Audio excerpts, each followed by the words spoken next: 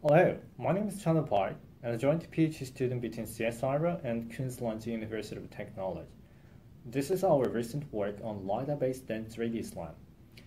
As its title says, we try to combine map-centric approach to continuous time SLAM. I'll briefly introduce what is continuous time SLAM first. The main difference between conventional discrete time SLAM and the continuous time SLAM is that the continuous time SLAM utilizes and optimizes the continuous time trajectory, which is a function of time. The main two advantages in this approach is that a measurement-wise post-reconstruction is possible, which is extremely useful for handling motion distortion problem. And multi-modal sensor fusion is very easy in this framework.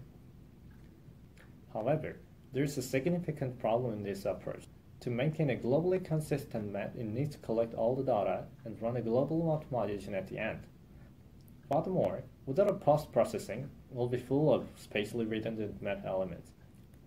So, without doing nothing, the map size and global optimization cost increases over time. Our solution to this problem is simple.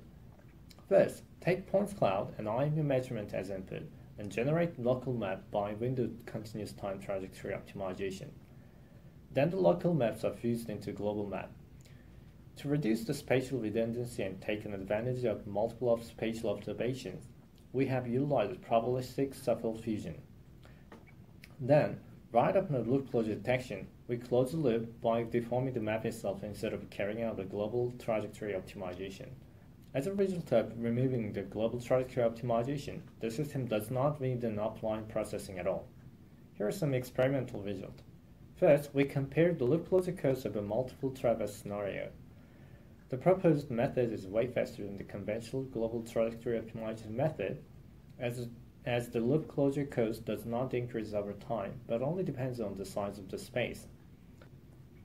Also, we compare the trajectory with a large-sized multi-floor map to show that the deformed trajectory is not that different from the globally optimized trajectory. As seen in the figure, they look almost the same. Lastly, we compare the map surface estimation performance.